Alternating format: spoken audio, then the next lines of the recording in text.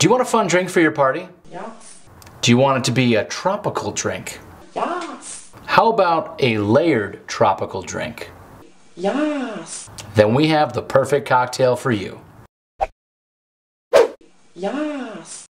To build the Paradise cocktail, first you have to make your 2 blended ingredients. So first we're going to take our 3 ounces of pineapple juice, and we're going to add to that our 2 ounces of Malibu coconut rum. Give that a little stir. Next, in a separate glass, we're going to add 1/4 of an ounce of blue curacao and 1 full ounce of water. And we're going to give that a stir.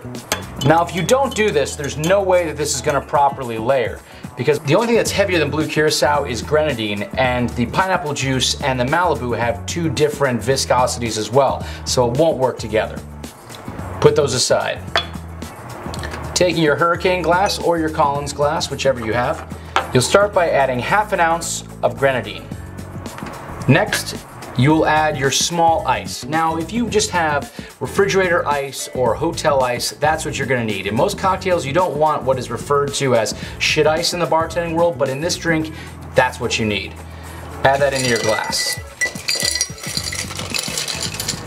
And because it's small, what it's gonna do is it's gonna help slow the flow of the alcohol and help us to get that layering. So next, you're gonna add your combination of pineapple juice and Malibu rum.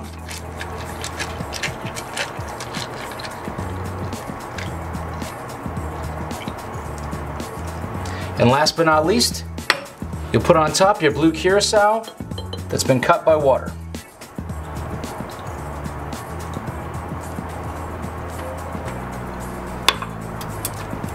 Add a fun little stir stick and your straw.